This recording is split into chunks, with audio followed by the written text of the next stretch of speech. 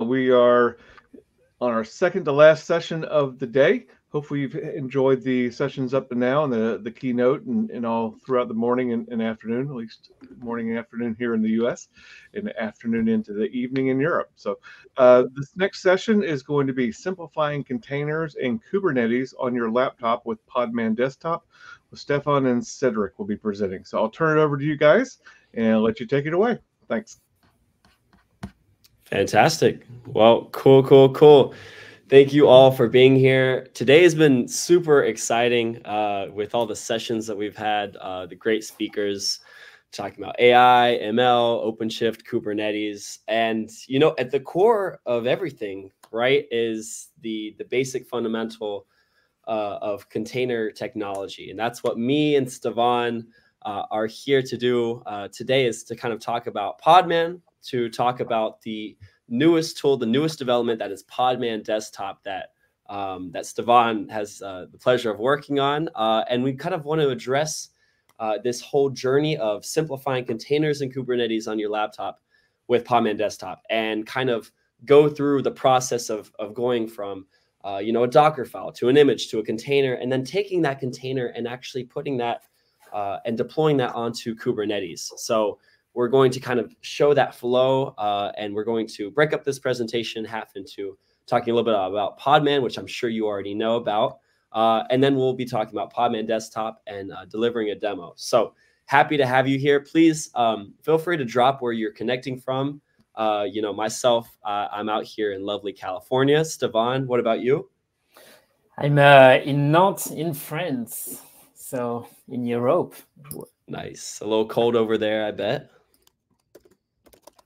But yeah, feel free to let us know where you're from, and then we'll go ahead and start up this presentation here in just a second.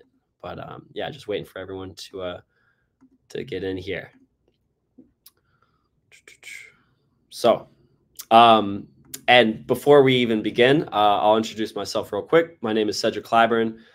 Developer advocate at Red Hat. I cover all things developer tools like Podman, of course, but also Tekton, Odo, Argo CD, as well as OpenShift, of course. And I also work on some of the labs.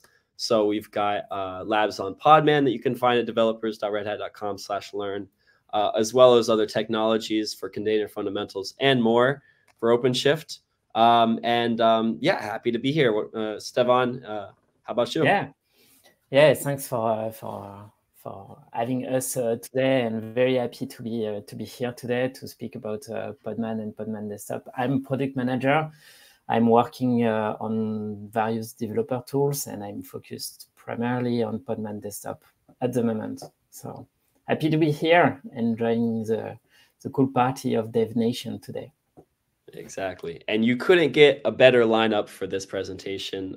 Stefan is the PM, of course, for Podman Desktop. So if anyone knows, you know more about it, you know, it's him. So let's go ahead and kind of dive into what you all are here for, to talk about Podman and Podman Desktop. So firstly, you know, what's Podman? I'm sure you already are pretty familiar with the project. And that's the most basic question. But before I want to get to what it is and the technology and some of the architecture, I want to introduce some of the fun mascots that you've probably seen before if you've worked with Podman, and kind of give a little bit of background on the project. So Podman, it's a really, really cool and neat tool for working with containers, as we see here on the bottom left, or the bottom right, sorry. But it's for working with one or more containers and pods and Kubernetes concepts. So a group of SEALs, as we see here, we've got these three guys, are called a pod. And this brings into the conversation the name Podman, right? What does that mean? Well, you know, pod manager. So managing multiple pods, managing multiple containers, images, volumes, networks, whatever it might be. And so there's these cool, cute graphics that you're going to see throughout this presentation. And of course, since this is a DevNation Day, we had to give them some cool fedoras and some swag. So, you know, they're looking pretty fly right now. But enough about that. Let's kind of talk about Podman. And Kevin, I do want to address your question. Well, we can share this presentation with you so you can have all the contents, and also share with you the demo resources if you'd like to check it out as well. But I also want to ask, before we dive into Podman, to kind of learn more about you guys and where you are at with containerization technology. I'd like to know, are you a beginner? Maybe you're just getting started. You're familiar with Docker files. You can build images, or maybe you're intermediate. You're working with debugging containers. You're working a little bit with selecting the right base image for your images. Or are you an expert? You're working with advanced container security. You're working with the multi-tenancy. You're working with deployment of these containers into production, maybe on RHEL or something like that. Please let us know in the chat so we can kind of tailor this talk more towards your specific interest. And we'll give it just a second here. But are you beginner, expert, or intermediate in the middle? And then we'll continue on from there and kind of try to tailor this presentation in that aspect. So we'll give it a second.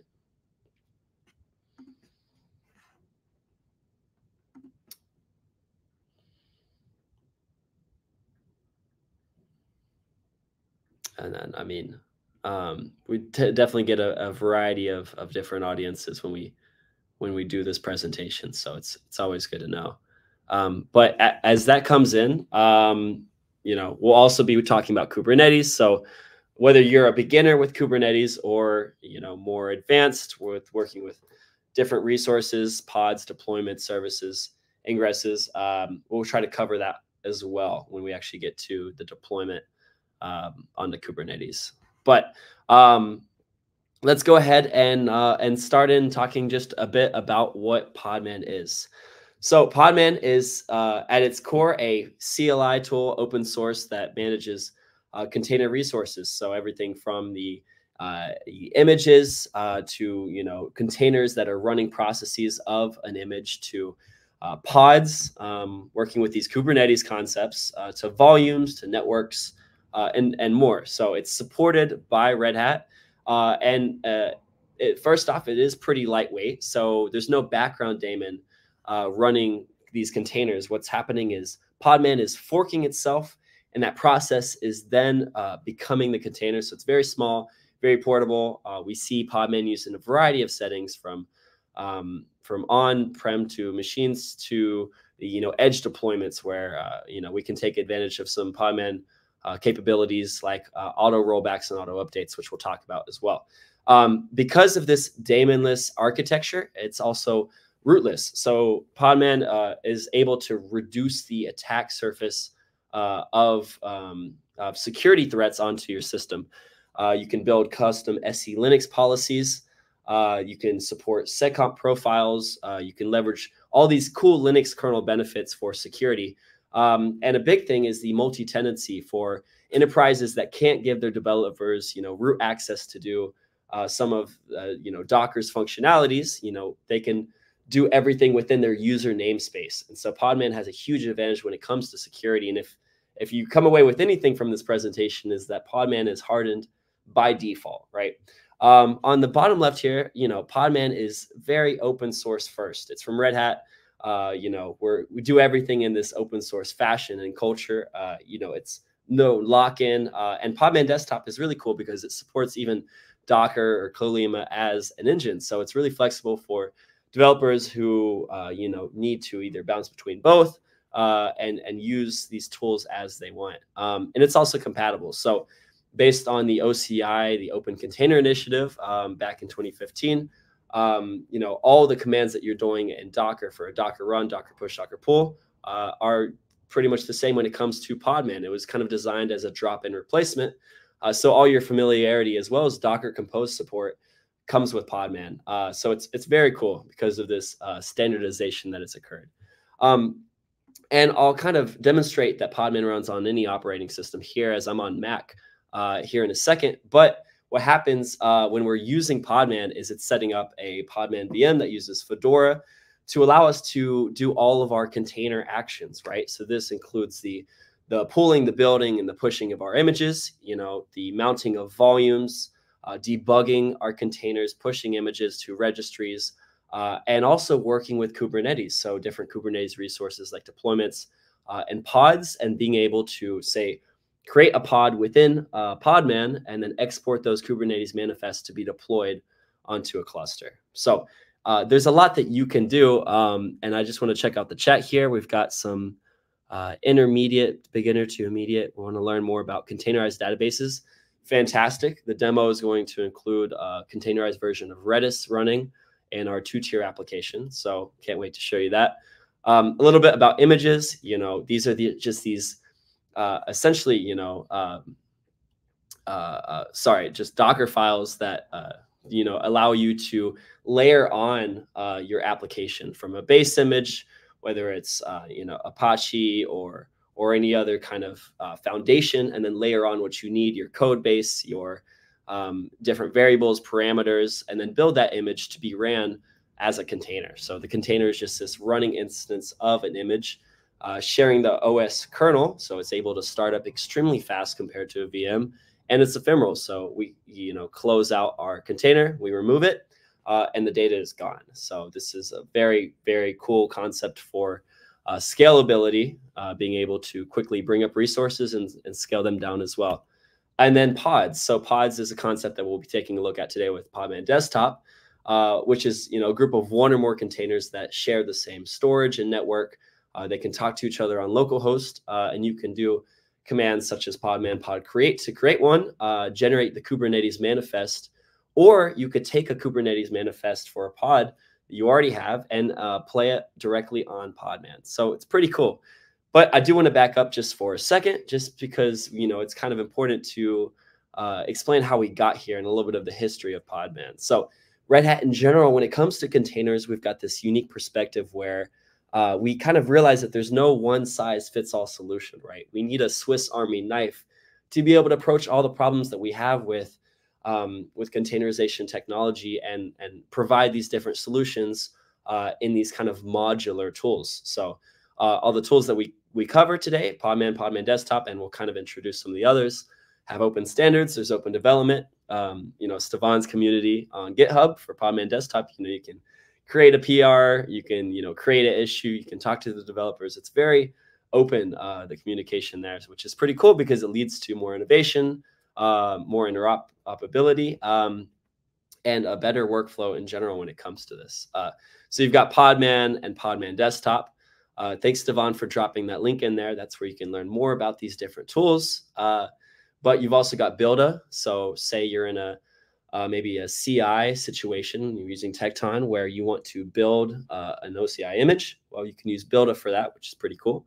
You could also use tools like Scopio to say I have an image on Docker Hub and I need to pull it down to a different, private registry. I can do that there without even having to download it to my local machine and then push it again. Or CRun, which is a OCI runtime. The performance benefits there are pretty impressive if you want to check that out there. But all of these are linked, and we'll drop the slides for the link for the presentation here as well, so you can check out these slides. But go back quickly to the Podman 101s. The most important things I want to emphasize are these secure rootless containers that are mapped on the user's namespace, which is pretty cool, reducing that attack vector. There's no daemon process because of this fork exec model. There's the Kubernetes support because Podman actually came from Creo, which Creo, if you haven't heard of it before, is a Kubernetes container runtime. And so when we were developing Creo, this kind of came from it, Podman, what it is today. And since day one, Podman is kind of focused on this rootless support and being container hardened, security hardened. And then it's platform compatible. So I'm running Windows today, but if you're running I'm running Mac today, but if you're running Windows, or of course, containers are Linux, so natively on Linux, you can use Podman wherever you are. But you're probably wondering yourself, I've been using Docker before. What's the differences between Podman and Docker? And we get this question quite a bit. And it really comes down to these container engine differences when it comes to architecture. So here we've got Podman on the top, and Podman is kind of implementing what's known as a fork exec model. So containers run simply as child processes from the initial Podman CLI commands that you're typing in. So there's no daemon. There's a container monitor here in the middle that's known as conmon, which starts before each container and it stops after, and it's just for monitoring metrics, things like that. And there's a systemd integration that's going on in the background for all of this. So there's no daemon process going on. So these containers, they're just running as pod processes. You can even upgrade Podman, and it's not going to interrupt some of your containers that are already running, which is pretty cool. And the differences between this and Docker are Docker's commands are kind of communicating through what's known as this client server architecture. So the Docker client, either it's Docker desktop or Docker CLI, you're doing your commands from a rootless perspective. But then historically, due to kernel requirements, you know, there were these security implications for running the Docker daemon as root. So maybe if a container broke out, you know, it could run as root, and that's a big security implication. It's difficult to restrict that. You could mount Docker daemon access in containers for volumes and get full system access. And it was kind of much more challenging to run it in this root fashion. And you can run Docker in a rootless fashion. You lose a little bit of functionality, but I feel like it's important to know that. But Podman, its big advantage is it runs rootless by default. And there's other differences. If you check out this video on IBM Technologies channel, there's a really cool guy who made that's a cool video. Thank you, cool one. It is a cool one about the differences. And so definitely recommend to check it out if you want to learn about a little bit more. And then I'll kind of finish up talking about Podman when it comes to deployments and production, right? So we know that Podman, it's very lightweight, it's standalone, and it's perfect whether you're a developer or if you're trying to put your containers into production. And so I kind of want to talk about this new tool called Quadlet, which actually allows you to do declarative Podman container deployment, pretty similar to, say, Docker Compose or to Kubernetes Manifest, but natively for Podman. So you can generate these systemd, these unit files that we see right here, to kind of specify what image, what volumes, any other parameters, and run that all through systemd, which is pretty cool. You could also take advantage of things like if we're working with Podman in the edge, auto updates and rollbacks, while keeping high availability for our containers.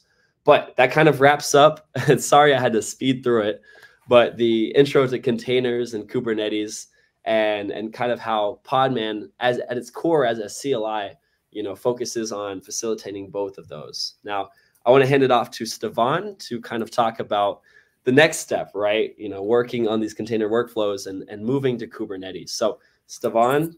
Thank you, Cedric. Thank you very much. And so, yeah, I think we've been discussing exhaustively about Podman, and so you understood that it is a container engine for managing and running OCI containers on your environment. But with Podman Desktop, we are trying to make running containers and working with Kubernetes easier for the developers. And in fact, from its inception, Podman was designed with a keen awareness of the Kubernetes ecosystem and its prevalent role in the container orchestration landscape. So in fact, even the name of Podman Desktop is derived from Pod Manager. So in this context, pod refers to the concept of pods in Kubernetes.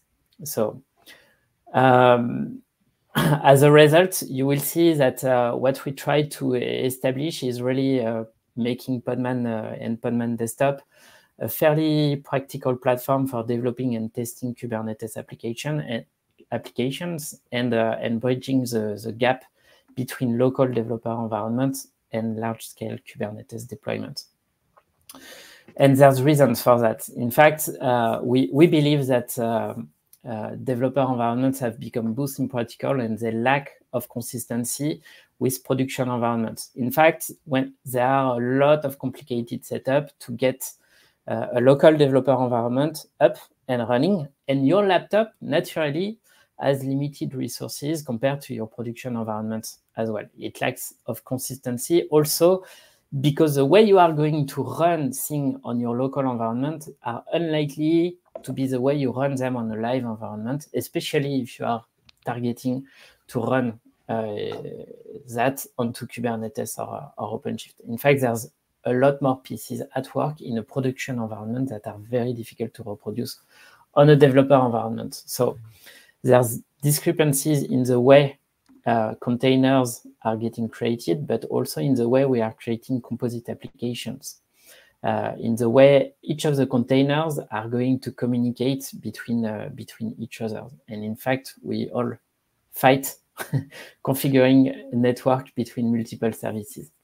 So to solve this, we end up using tools, different tools to group application together.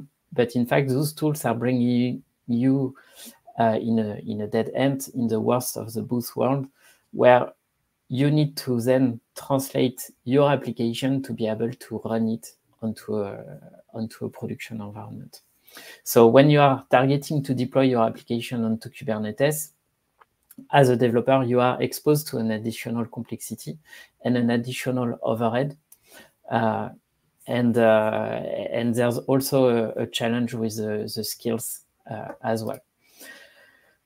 And in fact, if you take the tools and the different solutions that are used in your local developer environment, you may be pulling images that are coming from different sources, which will have low to no security constraints and different ways to create your composite application. Maybe you will be using Docker Compose. But then when you want to go to the other side of the spectrum, to production, in fact, you are asked to use a different set of base images. You need to use Quay maybe, or you need your images to be rootless. And then you have to under Kubernetes YAMLs, because that's the way you are going to package your application to run them onto production. So there is a gap to move from local to production. And then there is another challenge, which is how do I reproduce an issue which is happening on production into my local environment? So all of this is creating an adoption barrier of Kubernetes technologies. And it's complicated to reconcile developer environments with the target production environment constraints. And in fact, oftenly, we can hear the ops are getting burdened by having to convert the developer artifacts to run them onto production. So that's really a challenge. So for us, on the next slide, what we are trying to do with Podman Desktop is really providing a simplistic onboarding. As Cedric mentioned, with Podman, you can build containers, you can run them locally, and then you can run pods as well. So you can create your objects that are going to be the deployment unit of your application and run them locally exactly the same way than what you would do if you were going to target a Kubernetes environment. So it's a perfect solution, in fact, to bring simplicity into and a pathway for the developer to get started with Kubernetes objects and with the paradigms of Kubernetes.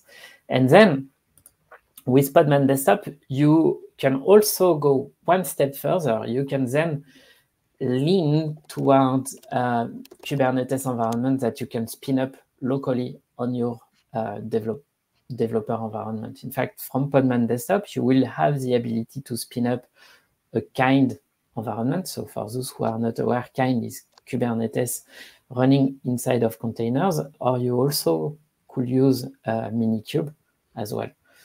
So, and you can connect to different Kubernetes environment as well. So that's really what we are aiming to do with Podman Desktop, helping the developers into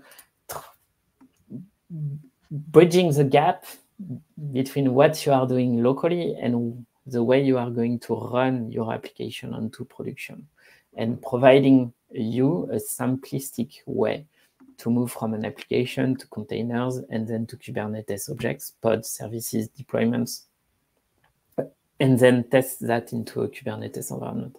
But I guess that's the demo from Cedric. No? Yeah, I guess so. I guess it is. Maybe we should show everything that we've been talking about all the way. Yeah, as Stefan mentioned, from the beginning to, you know, actually deploying onto a Kubernetes cluster through the help of his fantastic tool and team's fantastic tool, Podman Desktop. So this is great timing because it looks like we're about 25 minutes in. We didn't want to do too much presentation. So let's go ahead and hop over to my local development environment to show you all of this behind the scenes.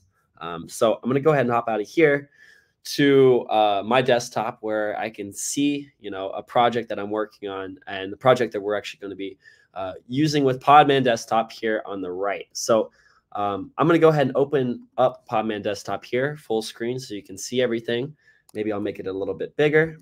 And here we are. So this is Podman Desktop. If you haven't seen it before, as you can see, we got a kind of intuitive interface where we can manage our containers, our pods, images, volumes. We can use extensions as well. And we also have some other features like the kubeconfig here on the bottom left, where we can select Kubernetes context that we're working with that are loaded in from your local machine. We can ensure Docker socket compatibility. So maybe we're using extensions on VS Code that are tapping into the Docker socket. We can do that there. We can automatically update Podman as a container engine on our system, which is pretty neat. And we've got some more troubleshooting and tasks so we can see what's going on in the background when we're using Podman Desktop. I also want to show you that you see the resources that Podman Desktop is using. Of course, I told you before that we're using a Fedora VM that's running on our system that's able to manage these containers. We can, you know, specify all of that here.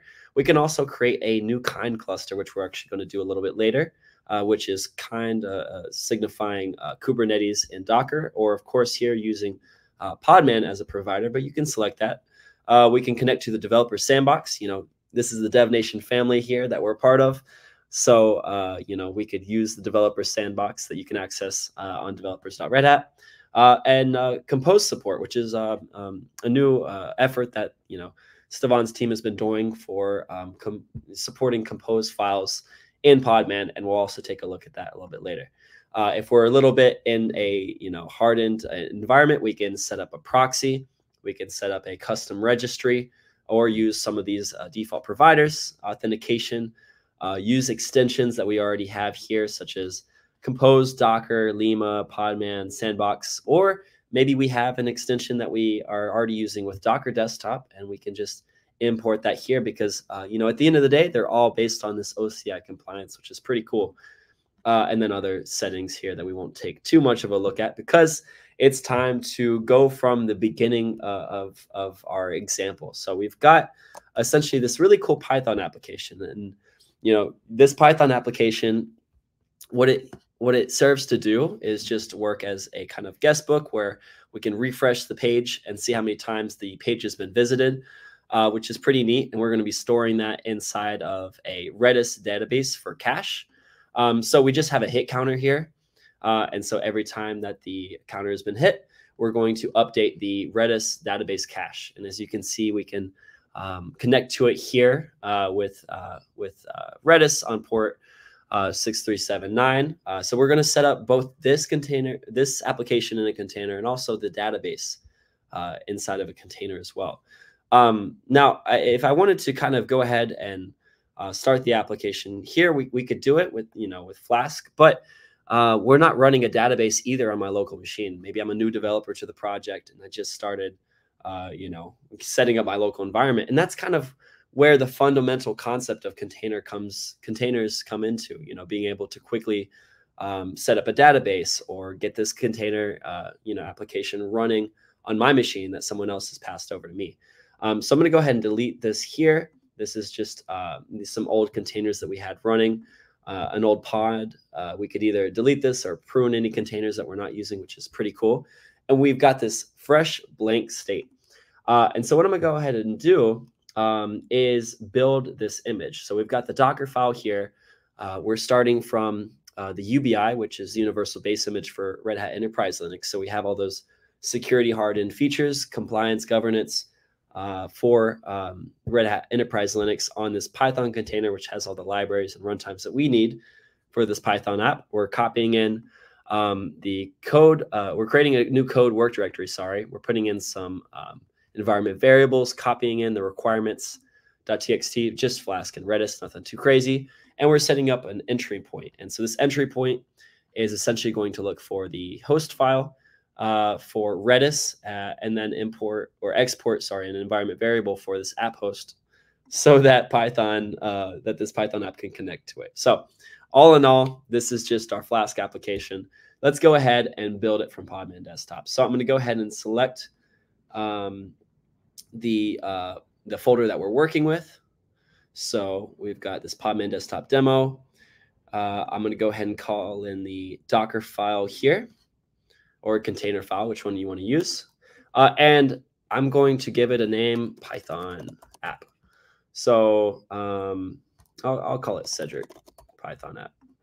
So what we're going to go ahead and do is pull down this base image, copy it down to our machine, and it's going to create all the layers that we need. So everything we talked about here, exposing ports, and making sure that this application, when we run it, can start up and start the entry point to start this Flask server.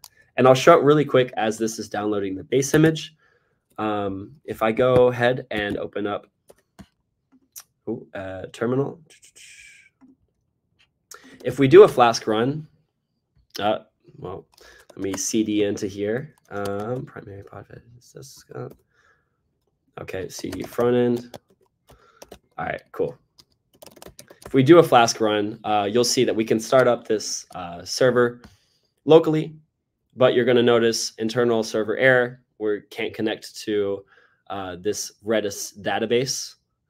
So what we're going to do is we're also going to run that database containerized as well. And so while that's still pulling down the base image, I'll show you that we've also pulled down this Redis containerized database image. So I'll go here, K8s/CentOS. Oh, that's MongoDB, but we'll do Redis 5 CentOS 7 to show that we're also using this Redis database that we're going to, we've already pulled down the image, and we're just going to run that as a container. So, and it looks like actually I already have a Python app that I've built from the Docker file, just because it takes a little bit of time. What we're going to go ahead and do is, since we can use this image that's already been built, we can see that some of the same instructions are already here, such as the environment variables for this Flask app, such as creating the work directory. So I'm going to go ahead and use some of the tools in Podman Desktop, such as being able to rename this image. So I'm actually want to specify it for my container registry. So that's going to be Python app. So then if I change the name of this image just from Podman Desktop, we'll see now it's quay.io/c/clyburn/Python app. I could directly push this, to my registry, share it with others, so they could pull this down and run this same containerized application. But the first thing I'm going to do is to start up the database, actually, so that we can pull in the host name for this and have this Python app connect to it, so we don't have this error here that we have on the left side. So I'll go ahead and stop that application. We can go ahead and start this container. So we've got this nice screen here where we can see a variety of different options, such as the container name, entry point, command, volumes. As a database, we want to be able to persist our data. So we could specify a certain volume so that even if we stop this container, we remove it, we could start it back up with the same data on the database. But I won't work with any of that, but I'll show you any of the other settings here that we can also work with. And let's go ahead and start this container. So this is just Redis here. So we've already got it running. We can see any of the logs, the Kubernetes YAML. So if we wanted to, directly just copy paste this and drop this into a Kubernetes cluster, we could do that. And we could also, it looks like we have a segmentation fault. Let me see what that might be from. We could also do any kind of Redis CLI commands in here as well. I might need to restart this here in a second. 1 second, y'all. K8s, CentOS 7. All right, 1 second. Let me try to I'm gonna rerun that. All right, processing. His password. Okay. All right. I also want to show, when we were taking a look at the inspection, that we can take a look at some of the metadata that this container provides, right? And so we could do this from Podman's, CLI. We could inspect some of the metadata, do a Podman inspect the name of the container, and then query for some of this. We could do a grep, or we could just do a, Control F, look for the IP address. Here we have it. And we're going to use this to connect our Python container to this Redis database container that we also have running. So now we just have the Redis container. I'm going to go to this Python app that we renamed here. I'm going to also start this, call it Python app. We can see that already specify the entry point directly from our Docker file. We won't do any volumes, but we will set up an extra host to append to the host file. So we're going to call this Redis. We're going to put in this IP address. And now we've got both of these containers running, right? We've got the Python app, and we've also got the Redis container. And so we can try to go back in here. Still got a segmentation fault. I'm not sure why. But if we try to use the terminal, connection refused. Stefan, I'm not sure if you know what might be going on here. We'll see if we can still access it from the Python container. Fingers crossed. Yeah. Otherwise, I can probably run it if you need. Okay, we'll see. We'll give it a shot. Python app has in its host file within that ephemeral container. Now it has the IP address of this Redis container. Fingers crossed to the demo gods for this one. So we'll see if we can open up here through this little icon the external route for this Python application and see if it'll run. 1 second. And yeah, I might have to have you show this part of the demo because I'm having a little issue with Redis here. Not connected. 1 second.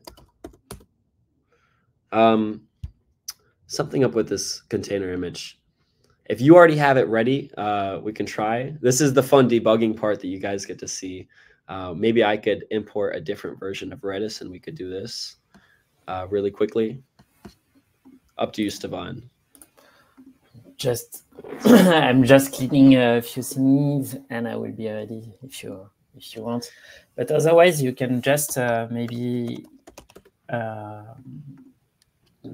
clean your two containers. Yeah, I'm gonna try just the vanilla Redis real quick from Docker Hub, and see if we can do that really quickly. But if not, no worries. This is the fun part about maintaining the versions of containers and everything. So we'll see. I'll pull this really quickly. We'll try to run it again. Let's give it a shot. Okay, so I'm going to stop this Python application in order to restart this Redis container. So I'll go over here. We've got docker.io/Redis, the vanilla one. We'll go ahead and start the container. Fantastic. This looks a lot better, right? So what I'm going to do is I'm going to go back here, pull the IP address for connecting from back here, this Python application. So we'll try it again, Python app. We'll add in the Redis hostname, start this container. Thank you, Ismet. I appreciate it. Fingers crossed, guys, DevNation family, that now we'll open up the external link. And fantastic. So a little bit of real world live action debugging here that you guys get to see. It looks like well done. Woohoo! Thank you. Looks like we've got this connection into the container. This Python app has the host name for the Redis container that we have. We can see the logs just as we would when we were working on it in our local IDE. But now in a containerized world, now we can share this with other developers that we're working with within our organization. We can see Redis. You can check out the terminal here. Now, if we do Redis CLI, bam, we can, do any kind of Redis commands. Hello, hey, DevNation, and do git hello. Cool. So everything's working how it should be. We've got the containerized database. It's completely ephemeral just for the demo, but now we also have the application running here. But this is fairly simple, right? Because we've got these two containerized applications. And I think what we should do now is streamline this workflow and get these applications running onto Kubernetes. So we've got this fantastic ability here that you can see in Podman Desktop, where if we select multiple containers at the same time, what we can do is podify this. So create a pod with 2 selected items or whatever it might be. And so we'll go ahead and select this. We'll do DevNation pod. We could select which ports we need to be exposed. So obviously not the Redis one. And we can go ahead and create this pod. So what it's going to be doing is we call it podifying, but it's going to be stopping these running containers and restarting them with all of their settings in a pod that's running on the Podman engine. So here we go. It's been running for just a couple seconds here.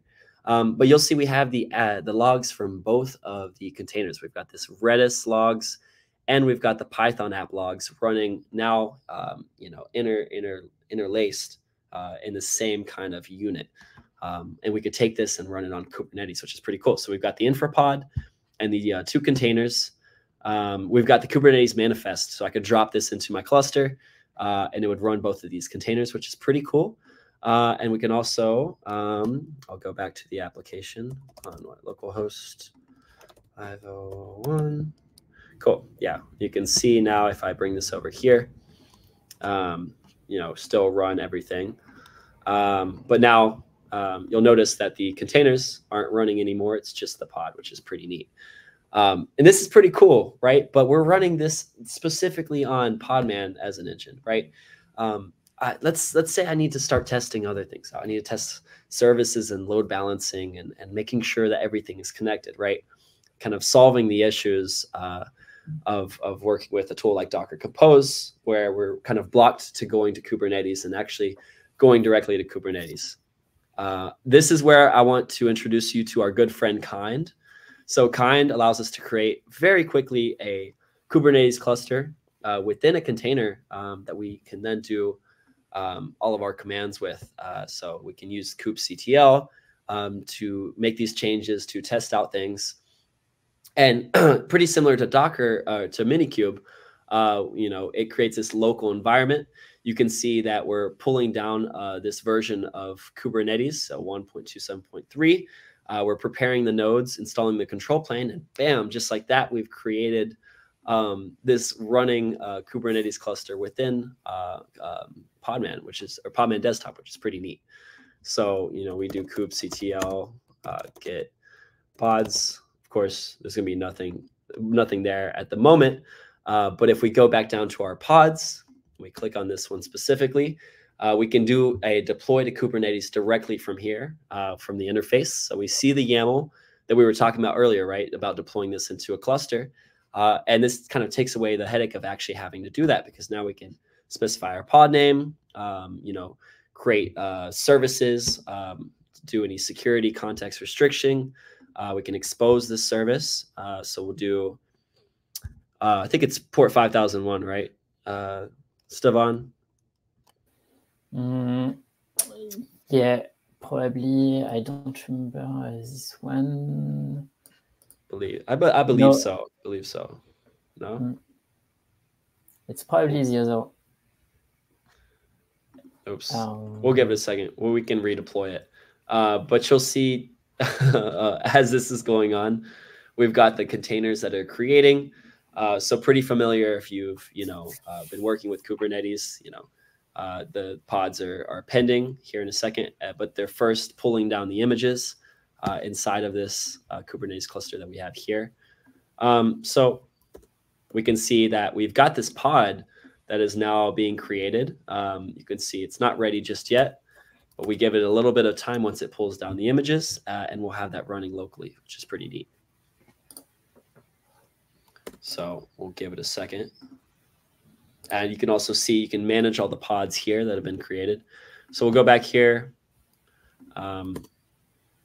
Give it here just a little bit of a second. And while this is happening, I also want to kind of show the developer sandbox, where we can take this kind of local environment. We can do all the testing on it here on Podman Desktop and actually deploy this to a cluster. So we could do that in a variety of different ways. We could take our pod and we could deploy it directly just from the Kubernetes context that we have here. So if we have a remote cluster that we're already authenticated with, we could do that. And that's pretty neat. But if you don't have a remote Kubernetes cluster that you're working with, we've got this completely free one that you can use called the Developer Sandbox. You probably, DevNation family, you've probably used it before. And so I'll open up the link here. And this is just the shared Kubernetes OpenShift cluster that, is included with your, Red Hat developer membership, completely free for 30 days. And you can use this sandbox to do experimentation, to test out things, to deploy your applications, because there's actually 14 gigabytes of RAM and there's 40 gigabytes of storage on this sandbox cluster that you can use. I'll use the default name for it here. And what we're going to do is we're just going to copy in the OC credentials. So I'll also set it as the default. And so here, once the web console opens, this is like any Kubernetes cluster. We're just going to copy in the OC login token, or the, any standard OpenShift cluster. So I'll go here. Actually, I'll open this up a little bit. Copy login command, authenticate with Developer Sandbox, and use this token in order to connect Podman Desktop to my remote cluster that I have here. So now if I go back to this pod that we have here, I could actually take it, select this new Developer Sandbox context, create the OpenShift routes as well, and create this pod. So you're going to notice here, when we go back to the topology of my cluster, that we have in this project now this new pod that's being created, right? That's containing both the Python application and the containerized database. We can view the logs, see that Redis is starting. It's ready to accept connections. We'll give it a second. It looks like it's already running. We can also open up, we'll give it a second to kind of finish the routing, but we'll be able to access the pod here or from the ports here as well. So we'll give it a second to finish creating those routes. But yeah, so that's kind of the flow from going from local testing here with this kind cluster that we have, to be able to do kubectl to get pods. Now this DevNation pod is running, and we can work with it from there to actually taking it to an external, remote Kubernetes cluster here, and working with it, adding, if we already have a database running into our cluster, whether it's Redis, MongoDB, whatever it might be, connecting it from there, and doing all the cool Kubernetes, abilities that we have on a cluster as well. So that's kind of the quick flow that I have here. There's also other really cool extensions that you can use, such as being able to, for example, scan my image, which takes a little bit of time, so maybe we'll come back to it. And Stefan, I think you had a little bit of a demo you wanted to share when working with Minikube. So do you want to do that? I can stop sharing. So yeah, I'm going to share my screen now.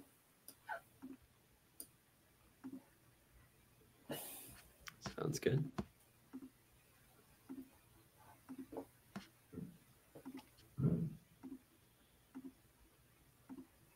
I think we need someone to validate the screen sharing.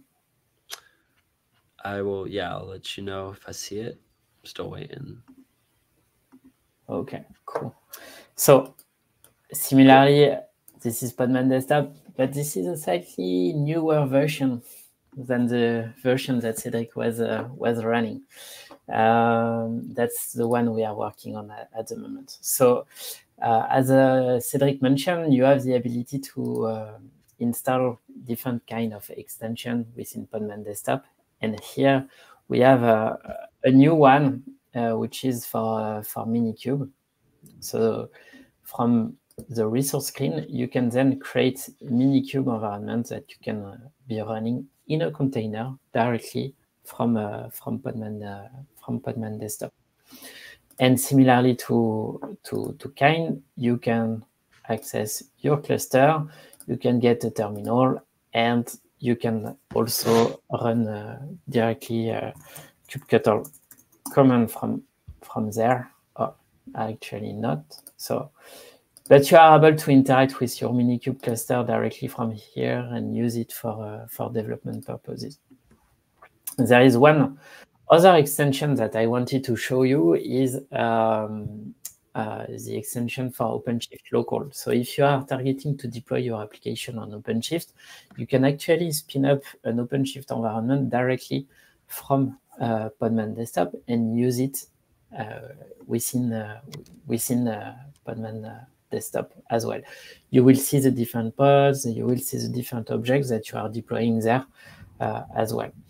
And what is going to be very convenient is that if you are looking to deploy an image onto your OpenShift environment, we are also going to have an image checker, which is basically going to test your image and check if the image is going to be compatible in terms of security for running onto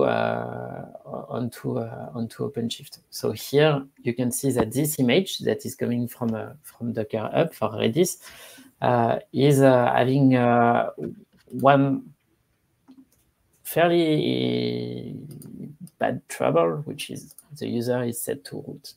And if you really want to deploy your application onto production, you should probably not do that. So this is what we are working on.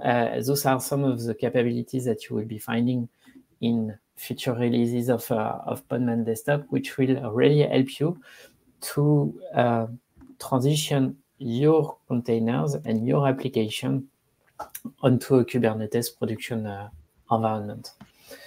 So maybe I should get back to the slides. Is it okay for me? Yeah, if feel I free. Share? Okay, so as a summary, as a summary, Podman Desktop is available for Windows, Mac, and Linux, and it will do the setup of Podman and all the different tools that you need in order to easily work with Kubernetes. We have support for OCI registries, as you saw during the demo, the support for pods. The way it is built is that we have the virtualization stack, which on Windows relies on WSL. On Mac, it is using QEMU. And on Linux, it's running natively, obviously. And on top of that, the desktop client is a Node.js and Electron application. And the UI framework that we are using is Tailwind and Svelte. So that's highly productive technologies and pretty fun to work with. But what is interesting and important is that everything is extensible inside of the UI. So you can customize actions, menus, you can add tabs, as I demoed for the image checker.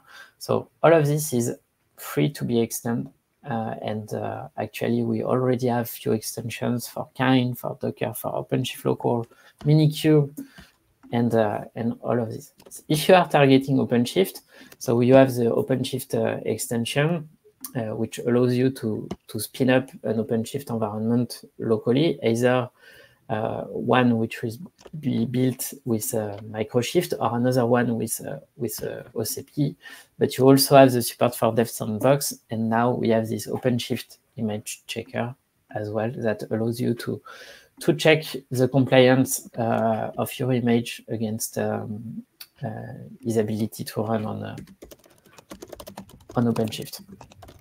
So what's next, and how do we how to get started? So on Podman, you can go to the Podman repository. It's on GitHub, github.com/container/podman. Right now, we are working on improvements for the Podman machine to support the native hypervisors from Apple, Windows. We are looking at faster container startup as well. This is a strong requirement for edge devices, and improving the support for Kubernetes YAML as well. On Podman Desktop, we are improving the onboarding experience so that it gets easier to configure your environment to run and run your environment locally, get a Kubernetes environment setup. We are also working on extending the support of Kubernetes objects in the UI. Today we have pods, but we are adding deployment services and ingresses. And we are still working on improving the support of OpenShift as well. To get started, it's easy. On the web, you can go to podman.io or podman-desktop.io. On GitHub, it's easy as well. It's github.com/containers and /podman.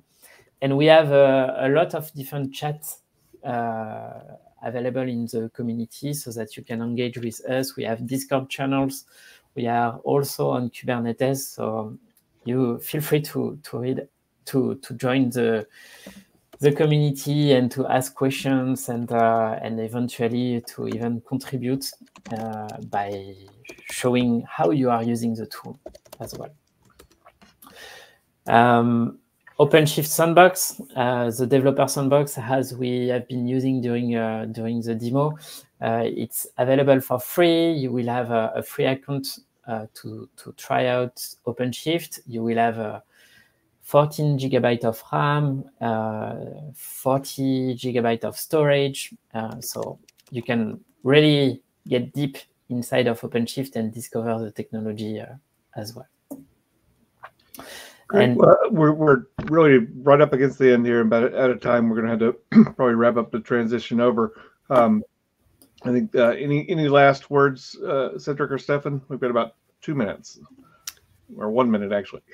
Well, yeah, real quick, Stefan, there might be a good question for you from Kevin about Kubernetes standalone version that runs on Windows, like the desktop version of all the requirement software. Yeah, so that's podman-desktop.io to get the desktop version of all requirement software. I think. Okay, so basically what you want to do is running pod locally. If you want to do that, there's two ways. Either you use Podman, and you can just do that straight with Podman, or you can spin up a Kubernetes environment that is going to run inside of containers locally within Podman. And you can use that to also run pods in those environments. And that's the K8s extension or the Minikube extension. But in fact, Podman Desktop allows you to set up those type of environment locally, easily, smoothly, and and yeah, it will run on Windows in your virtualization environment. Exactly. And all right, great. Yeah, well, thank you guys so much for having us. And appreciate both of you and the content today. A lot of good information. And Cedric had posted the links to slides here in the chat.